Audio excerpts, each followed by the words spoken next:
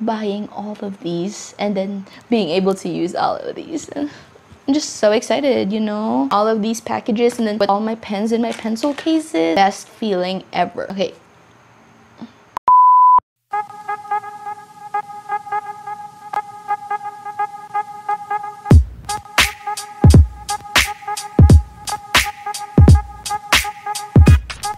Hey guys, what's up? It's me, Princess. Welcome back to my channel, or welcome if you're new here.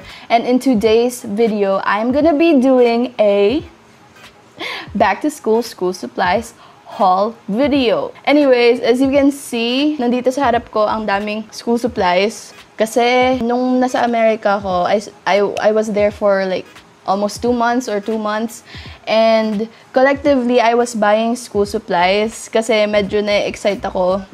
Hindi. Lagi naman ako na-excite pag school supplies yung pinag-uusapan. Siyempre sa Target, sa Amazon, sa Walmart, TJ Maxx, and other American stores na wala dito. Meron silang mga gamit na wala dito. So yun, collectively, bumili ako ng mga gamit doon. Tapos pagbalik ko dito sa Pilipinas, bumili ulit ako. 2 trips to National Bookstore. Yung isa kanina lang pumunta kami. So, okay, na-excite na ako kasi finally, makakagawa na ako ng sarili kong back to school video. Kasi lagi ako nanonood ng back to school videos, kahit dati pa. And I'm finally gonna be able to do one on my own. So, without further ado, let's just get started. Ang dami, I don't know where to start. Okay, I'll start with my tumblers. So, I got 2 tumblers. By the way, sa iba-ibang store ko nabili itong mga to. So, sabihin ko na lang din kung saan ko sila nabili. Kung interested kayo, malaman kung saan ko nabili. So, the first one is this pink one. Na, ano yung color? Patayin ko kaya flashlight. Okay, I think that's okay. Ito yung first tumbler. Insulated siya. And tawag dito, Freedom 20-ounce bottle from Yukon Outfitters. And nabili namin to sa Buc-ee's nung nag-stopover kami nung nasa Texas. Tapos ito, gagamitin ko siya for my water.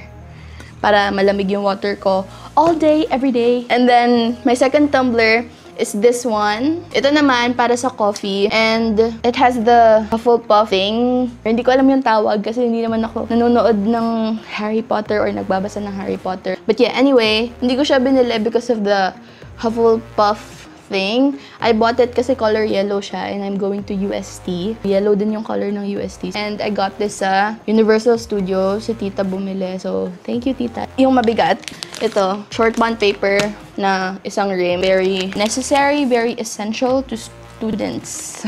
Next, sponsored by Best Buy ba to? Ang daming puro Best Buy. As you can see, puro Best Buy. Pati yung yellow pad ko, puro Best Buy.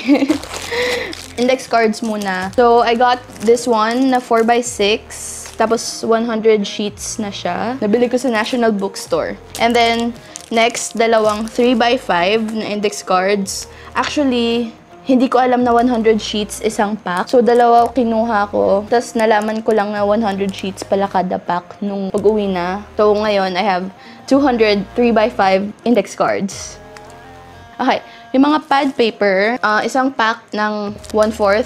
Tapos dalawa na yung laman niya. Next, lengthwise, 21.75. Tapos dalawa na rin. And then, crosswise, this was 27.50. Ba't mas mahal? Pareho lang naman kayong kalahati ng intermediate Ba't mas mahal? Dalawa na rin siya. And then, intermediate pad. Dalawa din talaga to. Kaso kinuha na ng kapatid ko yung isa. Tapos may isa pa akong intermediate pad. Extra ko to from last year. And this one is from Expressions. Expressions, basta yon, Expressions. Okay, so naghahanap kasi ako ng construction paper. Tapos, naghahanap ako ng magandang color na construction paper. Ito yung pinick up ko. Hindi pala siya construction paper. It's board paper na colored. So maybe I can use this for like decorating stuff. And the color is nice. So, guys, ano pala? I'm gonna do a back-to-school supplies giveaway soon, so stay tuned for that. Next is graphing paper from National Bookstore as well. And then ito, nakahanap ako ng construction paper talaga. 20 sheets, assorted color. Tapos yung yellow pad, na-excite ako. May sarili na akong yellow pad. Tapos, oh my gosh, hindi, ihuli ko to. Ihuli ko yung sobrang cute na yellow pad. So, dalawang yellow pad binili ko. isang higher quality one, and then isang yung okay lang na price, tsaka okay lang na quality. So, ito, yung Best Buy, mura lang siya, 46 pesos compared sa ibang yellow pad. Ito, 46 pesos. And then this one was 58 pesos. And this is the Veco brand. So, the reason why I bought 2 pads is because the nicer one, I'm gonna use this pagka magpapasa ng work sa teacher or sa prof. By the way, I'm an incoming grade 11 student. Okay, tas yung isa naman, yung lower quality na mas mura din. Ito yung gagamitin ko pag magsusulat lang ng notes, magko-compute for math, and mag-draft ng mga kung ano-ano. Next, ito yung cute.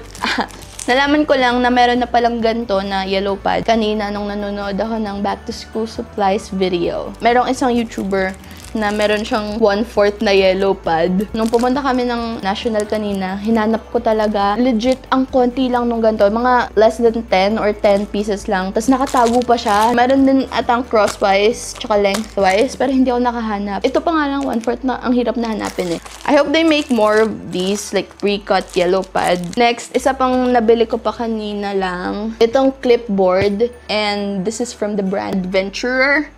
And it's just a clipboard na may cover. Ang tawag pala dito, clip folder. Nakasabi dyan, no? Clip folder. Meron siyang pocket dito para lalagyan mo ng kung ano-anong paper. So, plano ko dito ko ilalagay yung yellow pad ko para hindi siya magusot. Kasi ayoko nung naka-fold yung yellow pad ko, tas yung corners ng paper, bended na siya. Bent na siya kasi nadadaganan ng ibang gamit, tas napapailalim sa backpack. Next, so ito, I got this from Amazon for $13. Tas free shipping kasi ang dami kong pinamili. So, book stand lang siya. It's a bamboo book stand. And the way it works, this thing, iaangat mo siya. Tapos ito naman, ibababa mo. Sorry for my poor explaining skills. So, kung gaano ka-elevated, pwede mo ma-adjust. I-move mo lang siya ng ganyan. So, ililink ko to sa baba kung meron sa inyong interested na bumili. Tapos, ito naman yung tatayuan ng book mo. Para ma-hold yung page na binabasa mo, iaangat mo lang itong metal pins na to. Tapos yan, sila na yung mag-hold ng page for you. And I got this book stand kasi una, pang motivate na rin magbasa ng libro kasi hindi talaga ako mahilig magbasa ng libro. Tsaka maayos din yung posture ko habang nagbabasa. Maganda siya tingnan sa desk kasi it's like wood and I like that parang aesthetic. Kung pupunta ka ng cafe or library to study, you can bring this with you kasi foldable siya and you can fit this inside your backpack. Next, I got stuff from Walmart. First is this 5 subject notebook.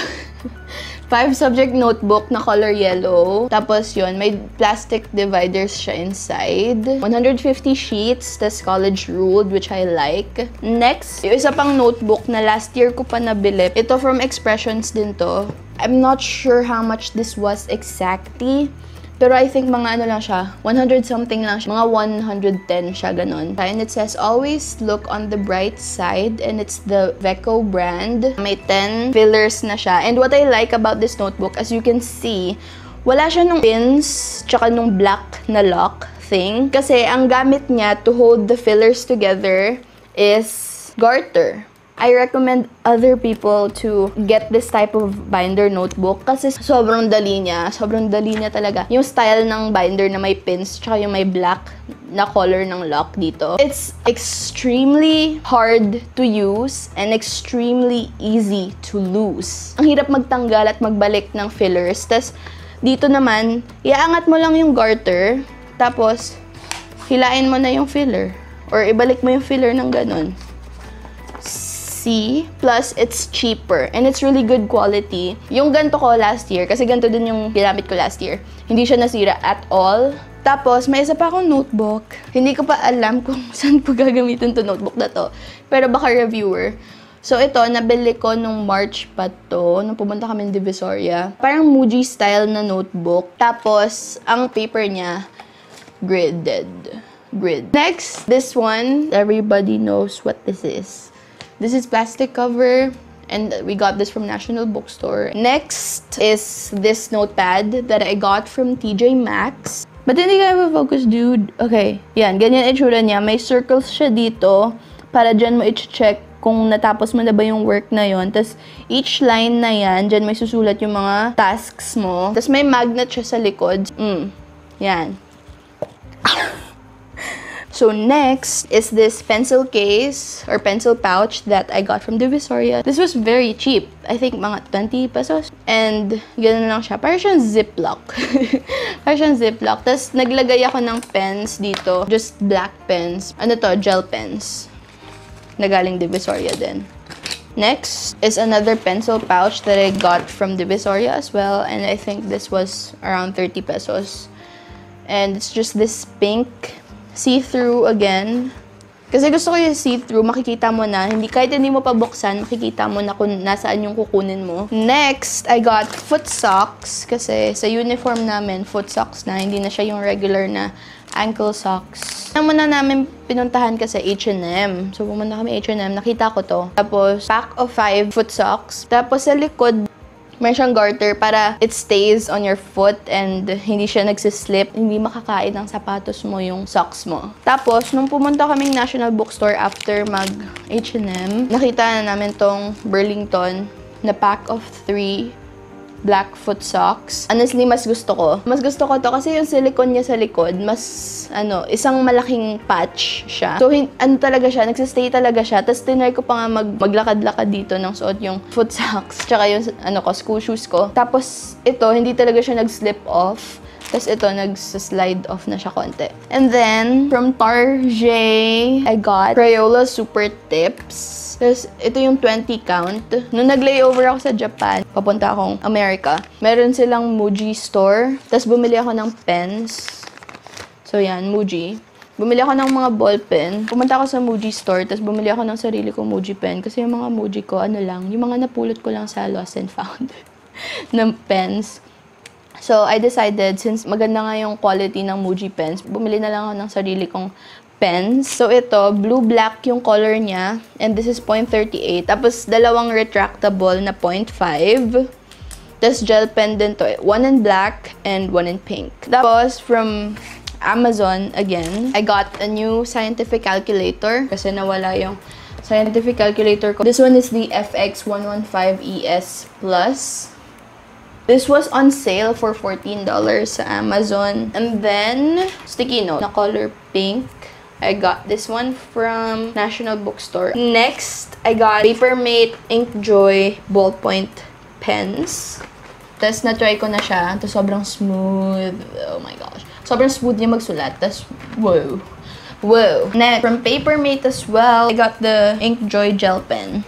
Originally, bibilhin ko dapat talaga yung malaking pack nito. Pero, nang hinayang ako spend yung sarili kong money. So, yung 3 na lang binili ko. 3 count na lang binili ko. And this one I got from Target. Next, I got 2 markers from Pilot. This one is permanent marker. And then this one is a whiteboard marker. Next, I got 2 G-Tech refills. And both of these are 0.4. Next, I got this one is just a Mongol sharpener. And it's a singular sharpener. Tapos gusto ko yung may lalagyan. Gusto ko yung may lalagyan para hindi yung magtatasa ka na sa harap ka ng basurahan. And then next, I got eraser from Stabilo. And I got this from National Bookstore. Next, I got masking tape. Oh my gosh, guys, we're almost done. Okay, next, correction tape. Okay, let me talk about this correction tape for a while, okay? This correction tape, even though I don't know what brand this is from, it says Twingo. Yan, correction tape. Ito na yung pinakamura na correction tape na makikita mo na worth it. Ayan yung roll niya. Makapal yung roll niya. Mga ganito din kalaki. And this was only 28.75. Tapos yung ibang correction tapes, kahit maliliit lang sila, tapos konti lang yung laman nila, 60 pesos na isa. Next, I got glue. White glue. Next, I got Pentel Energel RTX Roller Gel Pens. And this is in 0.7. So this was from Target. And last but not the least, definitely not the least. So this is, makikita niyo ata eh. Ayan. This is an iPad mini na bigay lang ni Tita Dolores, tsaka ni Tito Rob. Ito lang yung dadalhin ko instead of a laptop every day sa school. Yung laptop ko, iiwan ko lang. Kasi ang bigat na laptop ko. Also, ito yung version na may cellular, yung pwede lagyan ng SIM. Baka lagyan ko siya ng SIM, ewan ko. Baka masayang yung SIM kasi wala naman akong tinetext, wala akong tinatawagan except for my parents. That is it. That is all that I have to show you guys. Yun yung mga school supplies na meron ako and I will be using for this incoming school year. So, I hope you enjoyed watching this video as much as I enjoyed filming this. If you enjoyed watching this video, please give this video a thumbs up, share this video to your friends, and if you enjoyed it a lot, maybe you can click the subscribe button and then support my channel. I would really appreciate it. And bye.